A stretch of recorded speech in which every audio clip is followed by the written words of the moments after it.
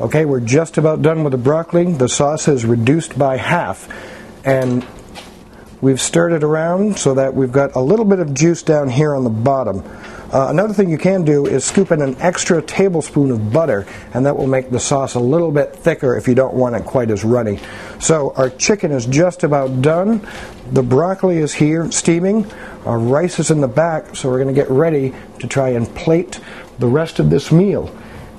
So just to show you what that looks like, I am going to take a tablespoon of butter and stir that in.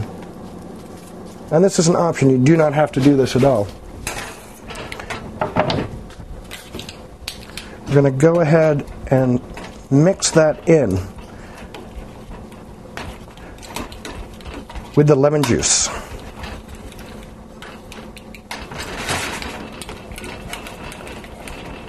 This will give it a little creamier flavor. And once the butter is dissolved, we're going to go ahead and plate the broccoli.